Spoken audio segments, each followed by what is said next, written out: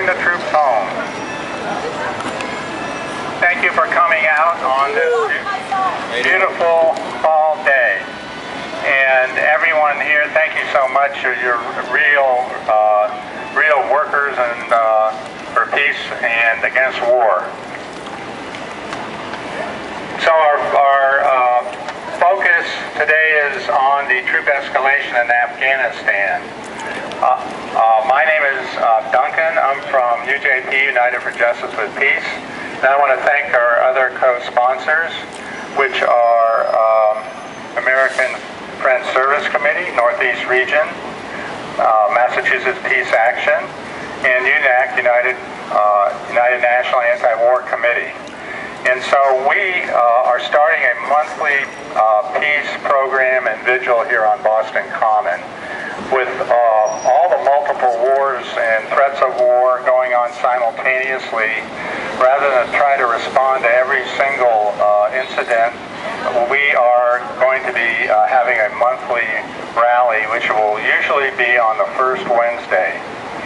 Actually, next month it will be on the second Wednesday, November 8th, but after that it will be on the first Wednesday. So we hope to see you again and again. So today we're focusing on Afghanistan. The U.S. began the war on terror by attacking Afghanistan on October 6, 2001. So on Friday that will complete 16 years of war. Rather than ending terror, a war of terror was unleashed. It has cost thousands of U.S. troops, tens of thousands of Afghan lives, and $2.4 trillion. President Trump, you've probably heard his UN speech, is continuing the wars of the past decades and making unhinged threats towards Iran, North Korea, Venezuela, and many other countries. This has to stop.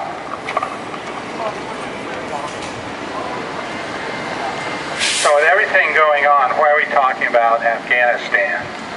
This is the longest war in U.S. history, and it marks the start of the never-ending so-called war on terror, which has led to many other military actions. And now the Afghanistan war is going to get longer, as President Trump recently announced that several thousand more U.S. troops are being sent to that country with a supposedly new strategy, fight to win. This sounds like a different version of the same strategy which has been tried again and again over the years. If things aren't working, send in more troops. This means more Afghan and U.S. casualties and who knows how many more billions of dollars spent. And no timetable for U.S. withdrawal was given. Today, the Taliban in Afghanistan controls about 40% of the country and is on the offensive. On September 29th, Taliban gunners shelled the Kabul airport, targeting the airplane carrying Secretary of Defense James Mattis.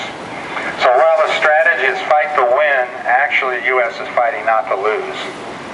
The only way to win is for the U.S. to withdraw its military forces and support a political settlement with talks including the Taliban, the Afghan government, and other political forces so that the Afghan people can decide their own future. 2 days shy of 16 years of U.S. war in Afghanistan. What a terrible and very, very sad anniversary to be observing. Thank you all for being here, for listening, for coming together as a peace community. And I hope gaining strength and inspiration to work for justice and peace. I am a member of September 11th Families for Peaceful Tomorrows. My sister Laura died in the North Tower of the World Trade Center on 9/11. Today I'm thinking a great deal about how the founding of Peaceful Tomorrows took place and the vision we had for an alternative response to the terrorist attacks. In the weeks after Laura was killed, I remember how all I talked about with my family and friends was that we had to work to make sure that nothing like 9/11 ever happened again, anywhere, and that the U.S. must not go to war After I traveled to Ground Zero and witnessed the destruction there, the overwhelming feeling I had was of the very real danger that our world could spin out of control if we took revenge and violence, if we chose the path of revenge and violence. I did want a response. I wanted international police action to find the Al-Qaeda leaders. I expected that financial support for the hijackers would be traced. And eventually, I hoped there would be open and transparent legal proceedings. None of that happened. But more killing in response to the unspeakable violence of 9/11 made no sense to me. I was not just intellectually, but physically, viscerally opposed to war in Afghanistan. When the bombs began falling on Kabul and in the mountainous terrain of that desolate, impoverished nation, I had no idea if it would spell defeat for Al-Qaeda. But I knew for certain there would be thousands of families soon grieving as mine already was. That connection with people in Afghanistan, people I didn't know, but whose grieving I understood, became a crucial part of my life.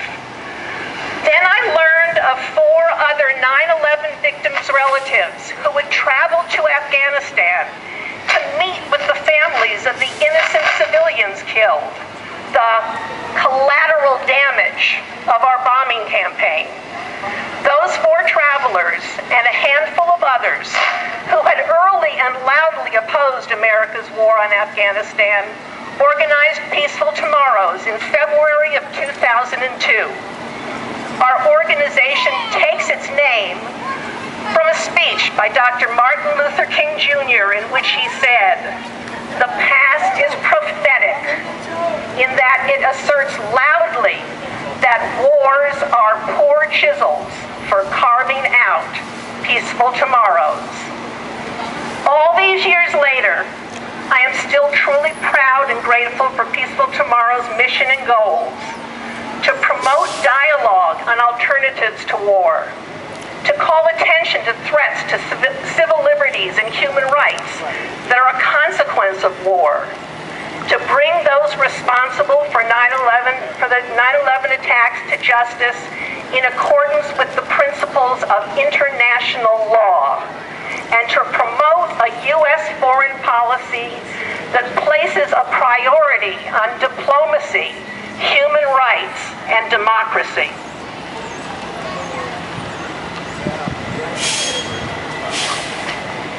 In 2009, Peaceful Tomorrows was one of the first organizations to resoundingly criticize President Obama's calling the war in Afghanistan the good war. We cited 10 reasons to end the occupation of Afghanistan. Among them were the devastating levels of civilian casualties, the violence against Afghan women, the destabilization of civilian life, and a growing refugee crisis. But most essentially, that military occupation of Afghanistan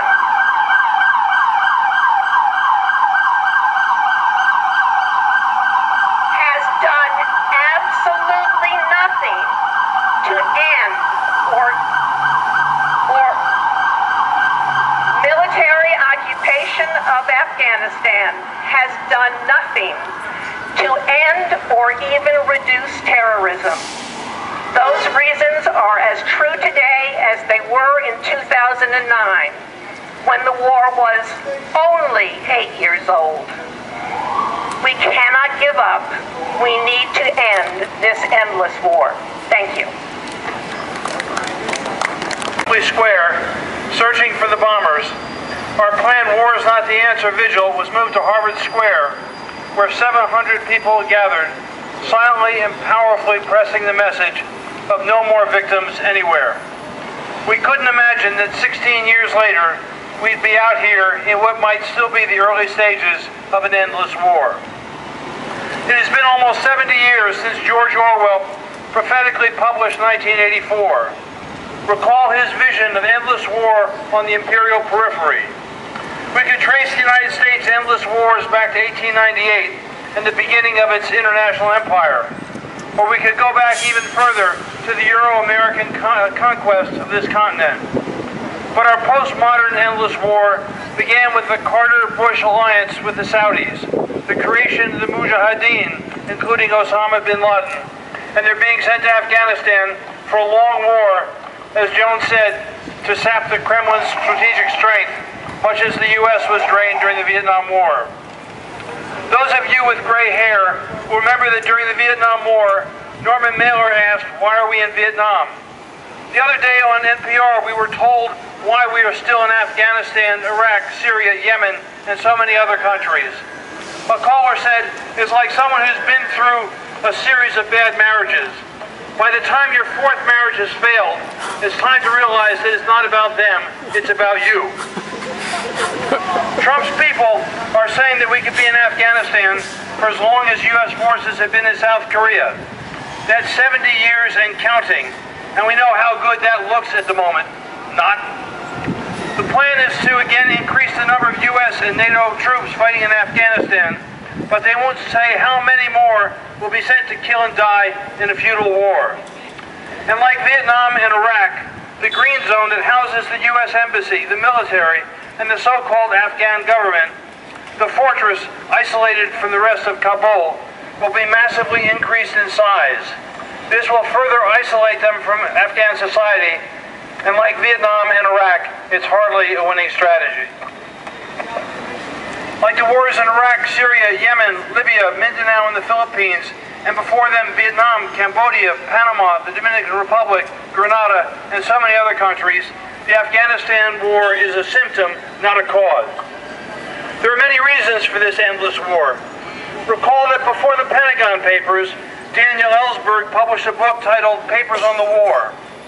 There he explained that every U.S. president from Eisenhower on knew that the Vietnam War was a lost cause, but they didn't want to lose it on their watch. So 3 million Vietnamese, countless Laotians and Cambodians, and 58,000 U.S. troops were sacrificed. Untold thousands of others were wounded, poisoned by Agent Orange and other defoliants, and have suffered PSPD. I was with representatives of Vietnam's Agent Orange organization in Hiroshima this past summer. They are still looking for help as that Dow chemical defoliant continues to devastate succeeding generations of Vietnamese as a result of genetic damage. In the last years of the Vietnam War, the Pentagon Papers told us that 85% of the reason the war continued was to maintain U.S. prestige. Massive killing to maintain U.S. prestige. And this is among the reasons that the U.S. and NATO are still at war in Afghanistan and are once again threatening Pakistan. Trump and Mattis don't want to lose Afghanistan on their watch. Why are we still in Afghanistan? Think about oil and natural gas, the prize of World War I, and still the prize of our Middle East wars. Think about why Trump traveled to Riyadh and embraced the Saudi monarchy, or why our military contests with China for control of the South China Sea and the tensions that could escalate to the unthinkable. How central are oil and gas? Look to the suffering in Puerto Rico.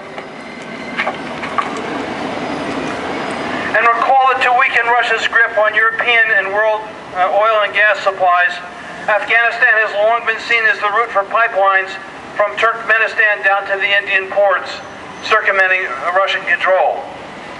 Why are we still in Afghanistan? Because Afghanistan has natural resources, an estimated $1 trillion of booty that Trump wants. We're in Afghanistan because of Afghanistan's geostrategic location in relationship to Russia and China. Since its inception in 1979, the Afghanistan War has been a continuation of the great game of the 1800s. Afghanistan lies on Russia's soft underbelly and on China's western flank. And by supporting India and preventing Pakistan from gaining strategic depth in Afghanistan, Washington is building another resource with which to counterbalance China's rising power. Why are we there? Because the Afghan government is divided and corrupt to its bones. Let me quote to you from some New York Times article. Some of you here will remember Malala Joya, the Afghan feminist social worker who visited Boston several times. The December 3, 2003 New York Times carried a picture of her addressing the Loya Jirga that was convened to adopt the new Constitution. And the Times quoted her saying,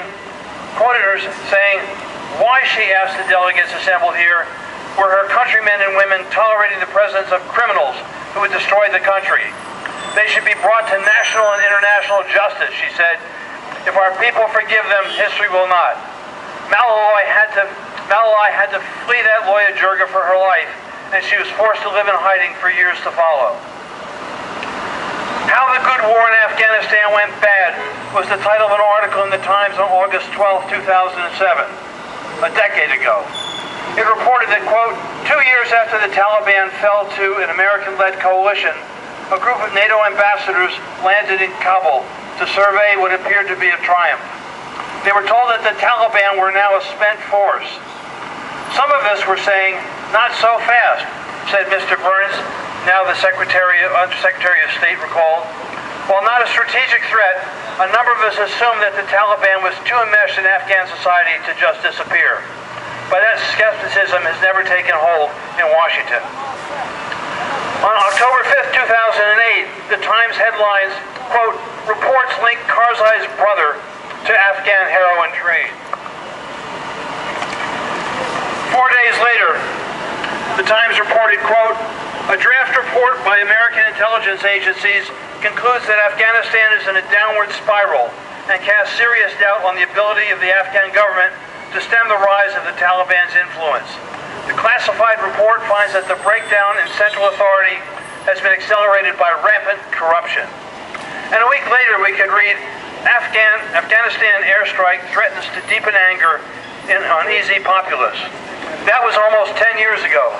But just last week, another airstrike killed a detachment of Afghan police in Helmand province. And this follows attacks on wedding parties and countless other civilians. This is not a way to win hearts and minds. Finally, this past August 24th, the Times carried a story titled Recipe for an Endless War in Afghanistan. Here are a few excerpts. It's a combination of state collapse, civil conflict, ethnic disintegration, and multi-sided intervention that has locked it in a self-perpetuating cycle that may simply be beyond conflict or outside resolution. American-led efforts, despite some successes, have ended up reinforcing and accelerating the broader cycles of violence and fragmentation that have been growing since the state's collapse in the early 1990s. The United States aided peace building, working through local warlords who can find the Taliban and impose order.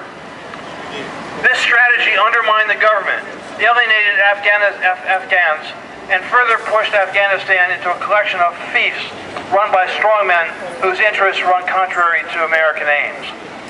Friends, like Iraq in 1991 and in 2003, the Afghan war has been a murderous war of choice. On the night of 9/11, when Bush's War Council met, Secretary of War Rumsfeld told W that we couldn't just invade Afghanistan. That would be a violation, he said, of international law. How did Bush respond? It was time, he insisted, to kick some ass. We are still paying for that arrogance. Coming to the end, friends. Let us hope that Trump doesn't really want another war of choice with North Korea, a war whose casualties could easily amount to 1 million human beings in just the first 24 hours. Let me make a connection to the controversy over the courageous football players who've been taking the knee in protest to murderous racist police violence and to the president's racist arrogance. That flag and the false patriotism of Trump and other scoundrels has long been used to hide and cover up murder and countless crimes here and abroad. Since 9/11, they've been used to distract our attention from a series of catastrophic neo-colonial wars. Friends, there is a reason that Pete Seeger, during the Civil Rights and Vietnam War era, wrote The Torn Flag to envision a better design for the stars and stripes and a better vision for our nation. Here's some of what he sang. I took this striped old piece of cloth and I tried my best to wash the garbage off. But I found it had been used to wrap lies, It smelled and stank and attracted all the flies. While I was feverishly at my task, I heard a husky voice that seemed to ask, "Do you think you could change me just a bit?" Betsy Ross did her best, but she made a few mistakes. My blue is good, the color of the sky. The stars are good for ideals, oh so high. 7 stripes of red are strong to meet all danger, but those white stripes, they need some changing. I also need some stripes of deep rich brown and some of tan and black. Then all around,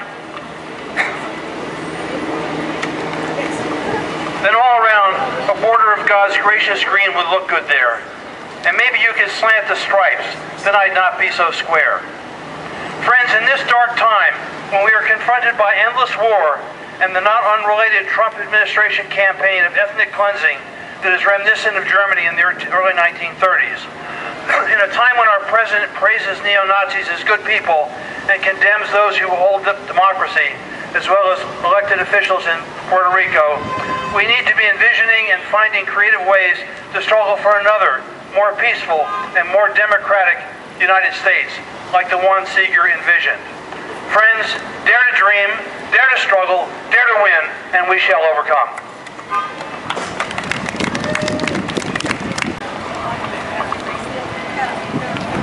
We're here today to protest again the endless, ongoing, expanding U.S. wars that have killed and displaced millions for more than 15 years.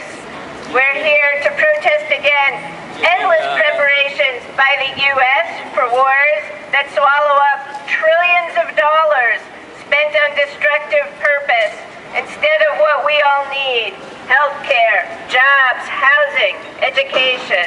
And we're here to protest again the global arms trade, in which the U.S. is the largest arms dealer that puts weapons in the hands of despotic regimes, fueling endless destructive conflict.